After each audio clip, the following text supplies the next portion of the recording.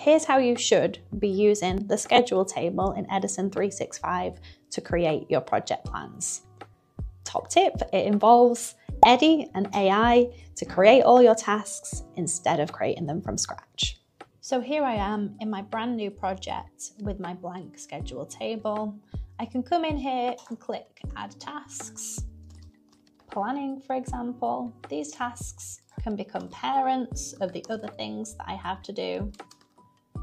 And I can keep on in this manner, thinking what tasks I might need to complete, trying to plan as best I can for my new project. Or I can revert to my handy friend Eddie here, who can do all of the legwork for me.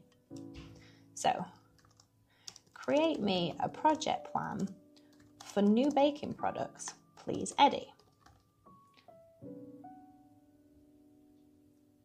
And here we go, a full list of tasks that I can add in to my schedule.